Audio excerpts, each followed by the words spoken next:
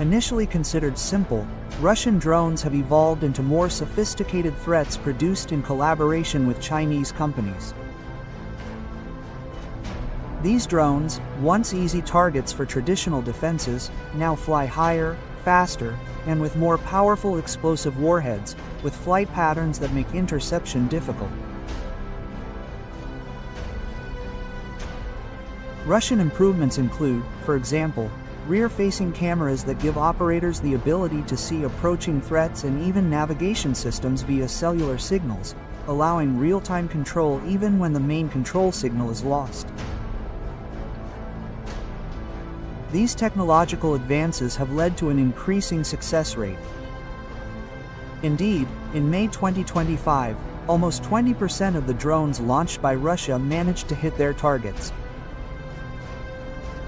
This represents a considerable increase compared to the first months of 2024, when less than 10% managed to get past Ukrainian defenses.